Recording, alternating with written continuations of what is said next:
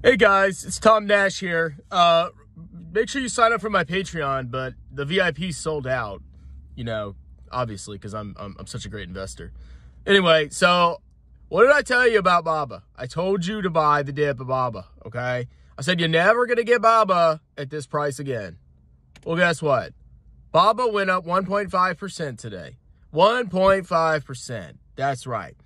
If you don't understand that you need to buy the dip when I say so and sign up for my Patreon, then you just shouldn't be investing, okay? You should not be investing. I know and I can predict short-term market volatility. And short-term market volatility is the only thing that matters. Baba's up. That's all that matters. It's could never, ever go down to where it was before.